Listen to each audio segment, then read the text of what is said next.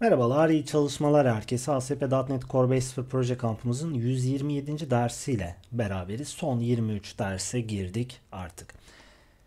Şimdi bizim Block Controller'da şöyle bir indeks sayfamız var. Go to View diyelim. Go to View dedikten sonra tarayıcı üzerinde göster diyerek başlıyorum. Artık eksiklerimizi tamamlayarak ilerleyeceğiz.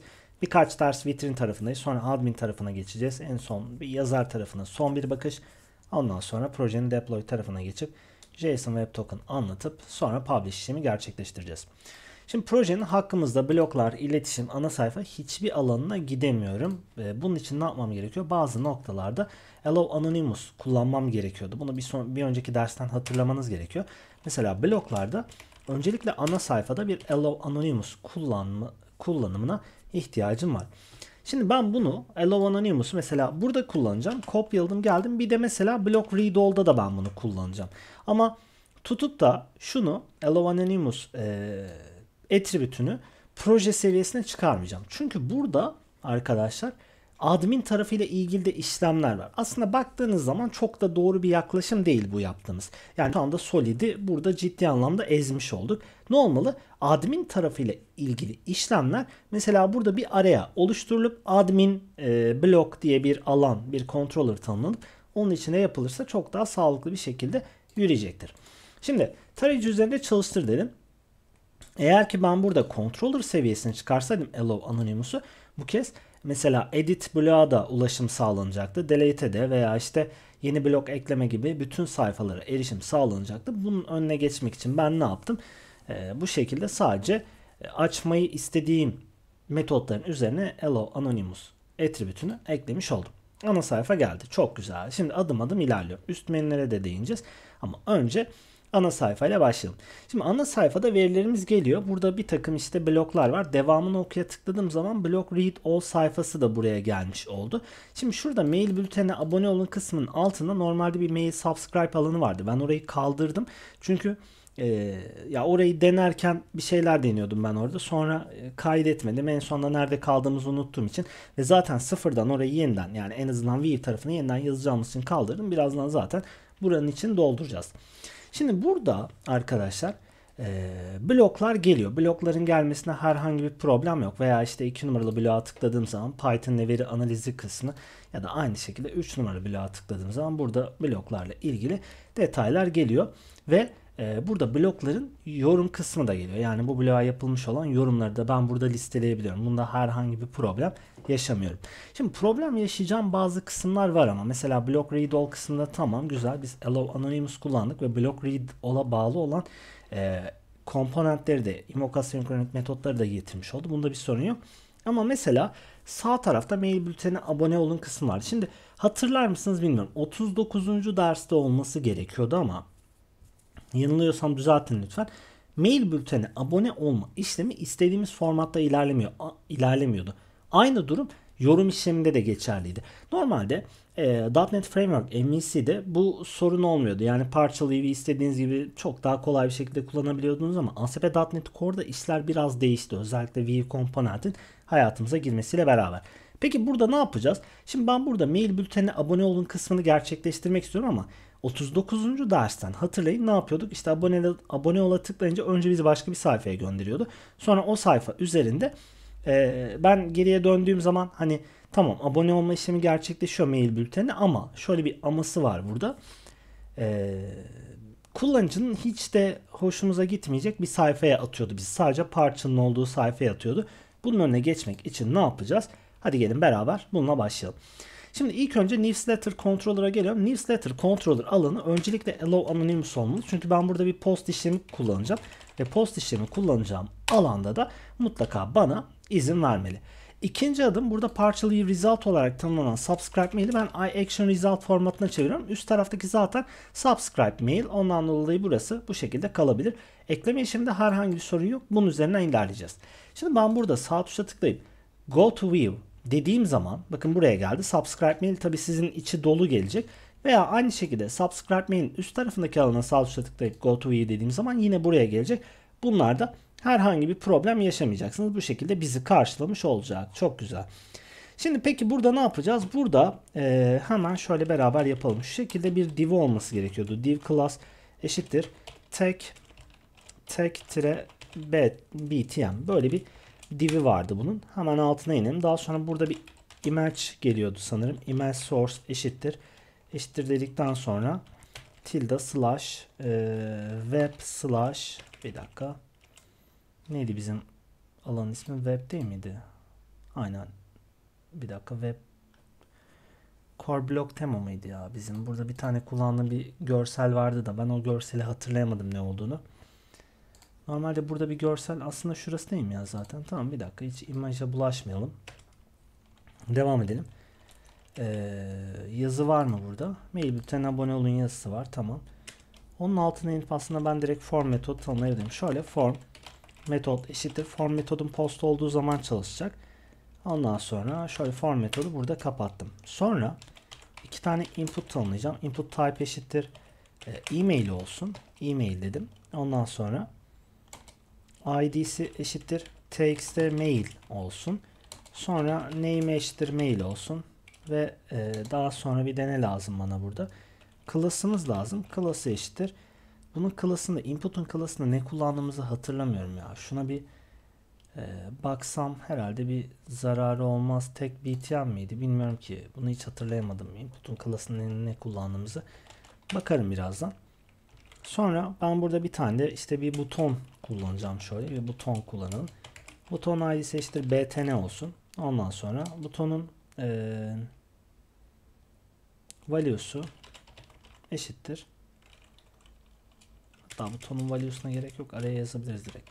Kaydet demiş olalım. Şöyle. Kaydet. Tamam. Bu şekilde olacak.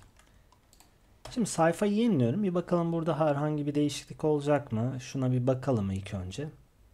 Bekliyorum gelmesini.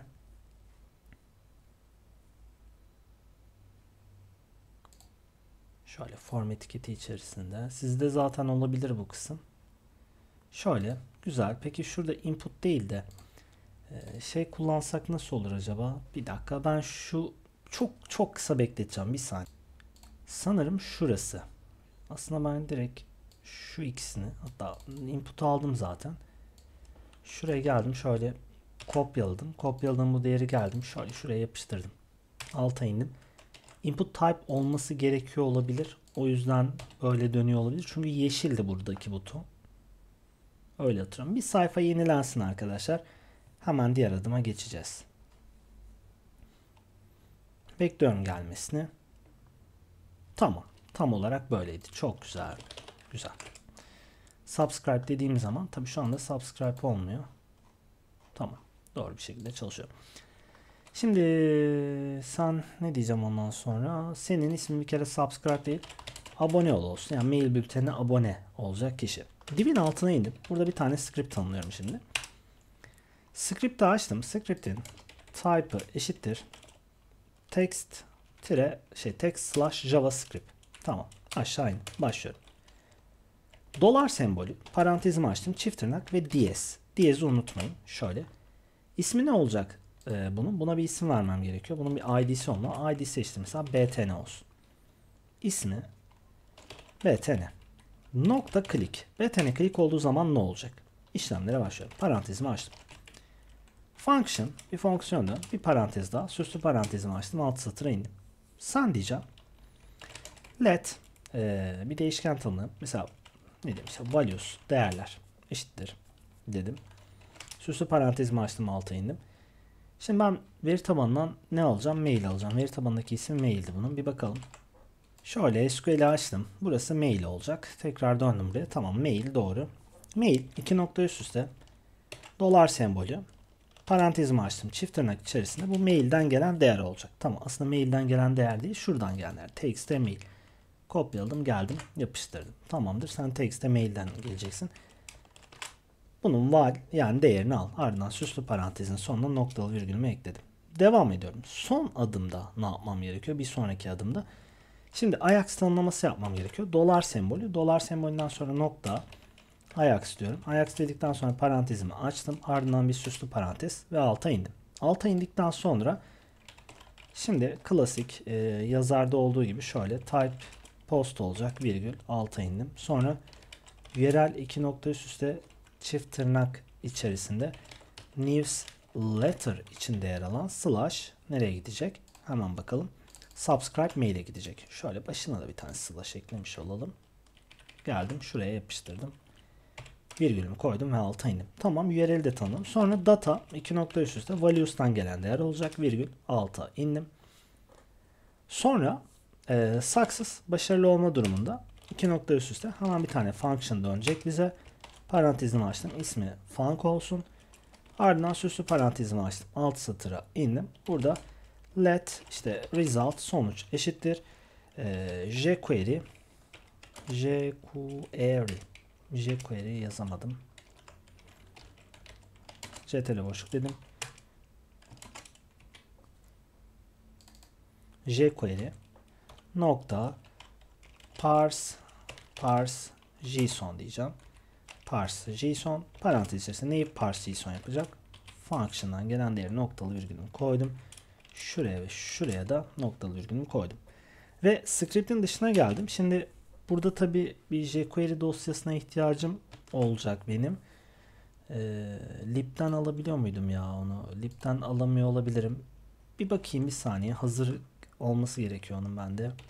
Şöyle kopyaladım, yapıştırdım. Şu komut arkadaşlar. Hani elle de yazabilirsiniz dilerseniz. Code jQuery. Ben bunu videonun açıklama kısmına ya da altına yorum olarak falan bir şekilde bırakacağım. Oradan erişim sağlayabilirsiniz. Şimdi indeks üzerinden tekrar uygulamayı çalıştırmayı deneyeceğim. Bir bakalım maile kaydetme işlemi yapabilecek miyiz? Şu anda SQL'de bir tane mailimiz var. Örnek bir mailimiz. Görelim bakalım. Mail bülteni abone olma işlemi gerçekleşiyor mu? Devamını okuya tıkladım. Burası geldi. Mesela test dedim. Abone ol dedim. Required çalıştı. @gmail.com dedim. Ardından abone ola tıkladım. Aldı mı? SQL'e geldim. Ve null döndü. 2 tane null döndü. Neden 2 tane null döndün sen? Hemen kontrol etmemiz gerekiyor. Şöyle. Bir daha bakalım. Mesela deneme@gmail.com deneme 1 olsun hatta. Abone ola tıkladım. SQL'e geldim. Burası da null döndü. Kaçırdığımız bir şey var demek. Hemen bakalım. Şimdi subscribe mail'e geldim. ID'si bu. txt mail. ID'si bu, tamam. txt mail. ID'ye göre işlem yapmamız gerekiyor. Niye null döndürsen? Şöyle şuraya da bir mail yapalım. Kopyaladım, geldim şöyle şuraya yapıştırdım.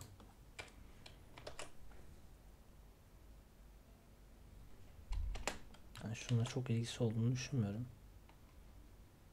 ID'miz mail, name'imiz de mail, tamam. Bir böyle deneyelim bakalım çalışacak mı beraber.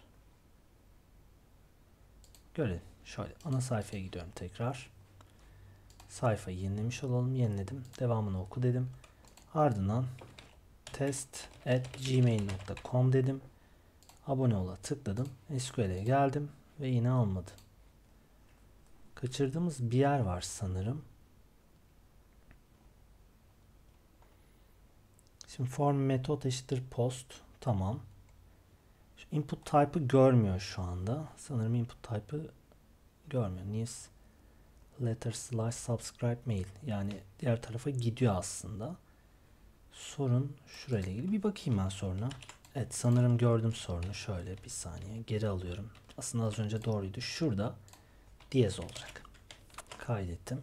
Kaydettikten sonra geldim. Çünkü bunun hani şu ID'lerin tutması gerekiyordu. Yani ID'ler tutuyorsa bir problem olmaz. Hemen yeni sekmede açmayı deniyorum şimdi tekrar. Kaydettim mi? Kaydettim değişiklikleri. Sayfada yenilenmiş oluyor. Bir bakalım şimdi alacak mı şöyle. Şu null değerleri siliyorum. Bunları sildim. Geldim tekrar. Python veri analizine tıkladım. Buraya test@gmail.com dedim. Ardından abone ola tıkladım. Geldim. Ve buraya test@gmail.com'u almış oldum. Tamam mı? Burası da bu şekilde olacak. Güzel. Herhangi bir sorun yok. Böylece bu abonelik sistemini başarılı bir şekilde gerçekleştirmiş olduk. Şimdi devam ediyorum. Visual Studio'ya geldim. Visual Studio'ya geldikten sonra newsletter tarafında işlemlerimizi tamamladık. Artık bunları kapatıyorum. Subscribe mail'i de kapatıyorum. Burayı tamamladık. Şimdi bir sonraki aşamada mesela Şöyle ana sayfaya dönelim. Ana sayfaya döndüğüm zaman ben şu anda comment diye bir tablom var benim. Bu tablonun içerisinde işte bir takım veriler var falan ve bu bloklara da skor vermiştik ama neye göre skor verdiğimizi de gerçi hatırlamıyorum. Şimdi şöyle bir işlem gerçekleştireceğim. Ben burada yorum yapmak istiyorum. Geldim buraya. Mesela örneğin Into the Night dizisi. Block read'i 4. Yani ID'si 4. SQL'e baktığım zaman SQL'de 4 numaralı blokta 1, 2, 3, 4, 5. 5 tane yorum olması gerekiyor. Baktığımız zaman evet 5 tane yorum var. Şurada görselleri getirmek çok kompleks bir şey değil. O görseller getirilebilir veya sadece isim de verilebilir. Şimdi ben buraya bir tane örnek bir kişi daha yazıyorum. Mesela diyorum işte Ali Kayalı olsun. Konu test, yorumunuz merhaba yazdım. Şimdi yorum yapa tıkladım. Yorum yapa tıkladıktan sonra Ali Kaya'nın yorumunu aldı mı almadı mı? Şimdi sağ tuş Execute SQL almadı. Neden almadı? Çünkü ben bunun Hello Anonymous'a takıldığını düşünüyorum. Hadi gelin beraber bakalım. Controller tarafına geldim. Command Controller'ı açtım. Şimdi Command Controller'a baktığınız zaman aslında biz ne yapmaya çalışıyoruz? Add Comment eklemeye çalışıyoruz. Add Comment eklemeye çalıştığımız için de veriler gelmiyor. Neden? Çünkü burada biz şu anda sisteme otantike olmadığımız için Hello Anonymous'a takılıyor. Hello Anonymous'ta ctrl boşluk yaptım. Ctrl nokta yaptım. Bunu dahil et dedim. Peki bunu dahil ettikten sonra yeniden bir çalıştıralım. Bir bakalım uygulamayı nasıl oldu. Beraber görelim. Sağ tuşla tıkladım. Tarayıcı üzerinde çalıştır diyeceğim şöyle. Tarayıcı üzerinde göster. Bir tekrar görelim. Şimdi bakın burada işte bir takım yorumlar var. Bekliyorum açılmasını. Açılsın. Şöyle açıldı. Şimdi ben mesela şurada Walter White'a yorum yapmak istiyorum. Bunun 2 tane yorumu varmış. Ali Kayalı dedim. Yorum test merhaba yazdım. Şimdi yorum yapa tıkladım. Yorum yapa tıkladığım zaman şu anda yine mi almadı mı bu? Yine almadı. Normalde daha önce biz bu yorum yapma işini gerçekleştirmemiş miydik? Visual Studio'ya baktığım zaman ya işte üstünden biraz zaman geçtiği için unuttuğum yerler var. Parçalı Comment'in Go to View'ine gidince bir yorum yapın alanı for method post'la beraber çalışıyor. Tamam. Name'i bu. Comment, username, title, content. Peki bunun statüsü vesaire hepsi de zaten otomatik geliyor. Peki neden sen almıyorsun burada? Partially result'ta değeri hiçbir şekilde almıyor burayı. Bunu biz nereye kaydediyoruz? Baktığımız zaman comment tablosuna kaydediyoruz. Yani aslında olması gereken yer burası. Doğru yer. Tamam. Peki sen Fluent'e falan mı takılıyorsun?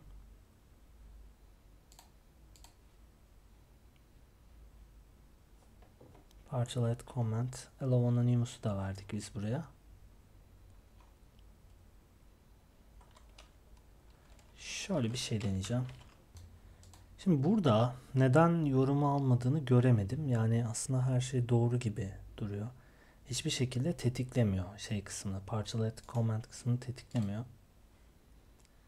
Form metodumuzda post aslına baktığınız zaman. Bir de ben buraya bir action atabilir miyim? Action eşittir diyelim. Action eşittir.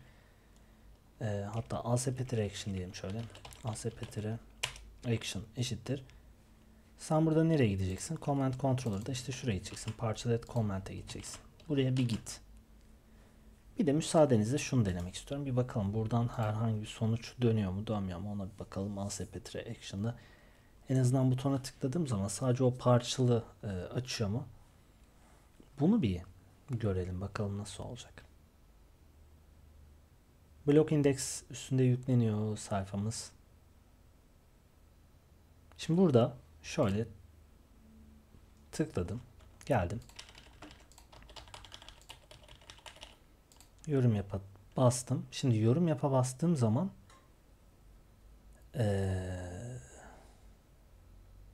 giriş yapmamı istiyor. Murat. Şöyle küçük A, büyük A yıldızlı sanırım. Şimdi tekrar bir siteye gidelim. Bir dakika. Şu an sisteme otantike oldum. Şuna tıkladım. Geldim. Şöyle. Gelmiş mi yorum? Yok gelmedi. Tamam. Şöyle şuraya bir yorum yapmayı deneyelim. Yorum yapa bastım. Block / partial add comment diye bir alan bulunamadı diyor. block slash partial add comment diye bir alan bulunamadı. Bir dakika. Bir saniye. Partial add comment. Bu nerede? Block read all'un içerisinde mi? Yani bu block controller'la ilgisi mi var bunun yoksa? Yani block read all'da aslında block read all da burada block list by writer. Block add. Yani ben burada başka bir yerde bir hata yapıyorum ama şunu bir saniye şöyle kestim. Şöyle şuraya yapıştırdım. Şunu da açıklama satırı yaptım. Şimdi bu mesela nereye gitmiyordu şu anda? Yorum yap dediğim zaman gitmediği yer neresiydi? Aslında baktığınız zaman şöyle partial add comment'e gitmiyor. Ama partial add comment peki ASP-controller'ı eşittir ne olacak bunun? Comment olacak. Sana bir de controller ataması yapalım. Bir de buradan deneyelim bakalım. Şöyle şuradan bir tekrar çalıştıracağım. Sen bir git. Yani şu soruna bir bakalım. Sorun önemli bir sorun. Bunu da çözersek aslında yorum yapma işleminde gerçekleştirebiliriz diye düşünüyorum Ajax üstünden. Bir görelim bakalım ne dönüyor buradan. Bekliyorum gelmesini. Bu arada kaç dakika oldu bir bakalım. 22 dakikaya yakın olmuş. Şimdi bunu da deneyelim. Olmazsa bitirin. Yorum yapa tıkladım. Şimdi geldi. Tamam. Sağ tuş Execute SQL yorum geldi.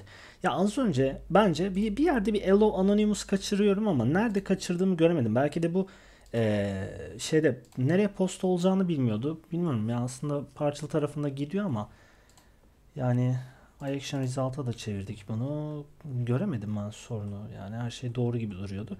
Burada duralım. Bir sonraki derste yorumları Ajax'a alalım ve şu ekrandan kurtulalım. Yani şundan kurtulalım. Biliyorsunuz mailde de bu ekran geliyordu. Bunun önüne geçelim. Zaten bunun önüne geçtikten sonra artık büyük ölçüde tamamlanmış olacak. Sonra işte hakkımızda başlayacak. Bloklar zaten buraya ana sayfaya geliyor. Bir de iletişim kısmı var. Orada bir iki şey kaldı. Hani o bir iki şey tamamlandıktan sonra biraz şöyle sitenin ben şeyiyle oynamaya başladım. Aslında admin tarafına geçelim öyle oynarız. Tamam. Bir şeyle oynamayacağım. Admin ve yazar tarafına kalan kısımları gerçekleştiriyor olacağız. Bir sonraki derste görüşmek dileğiyle.